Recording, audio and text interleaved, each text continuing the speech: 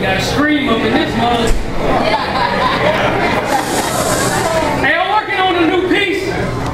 I played with it all this week, and I wrote it because when I first started doing this thing, a couple ladies didn't like the way I write, so I call this "Who the Hell Is Poetry?" All right? So you cheated on me again with this bitch called poetry.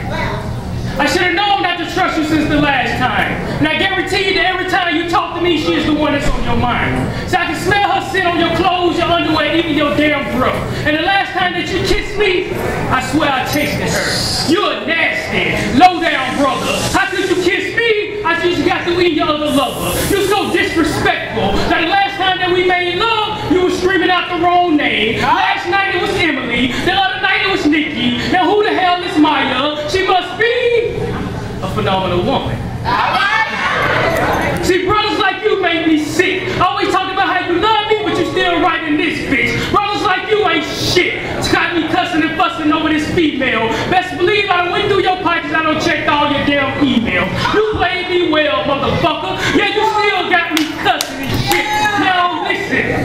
Now you faking like you gotta stay up late because you can't write. But you downstairs writing to this bitch in our house, in our damn home. Motherfucker, your ass is so goddamn wrong. And I bet you are on the DL2. We got me seeing notes in your pocket from Shakespeare. And you be calling Lester name out in your sleep. And who the fuck calling your phone now? It better not be Edgar Allan Poe. Alright. Baby, I can't explain.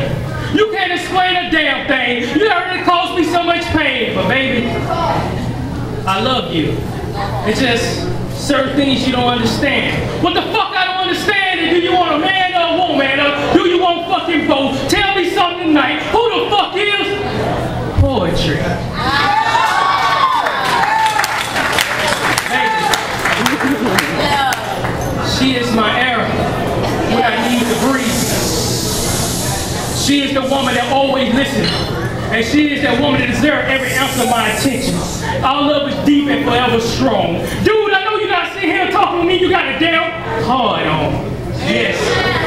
It happens every time I think of her naked thoughts and her sweet touches. And baby, I love you, but I just wish that you welcome her in our bed. We can have a threesome. And while her words are flowing through my head, she can blow your head. See?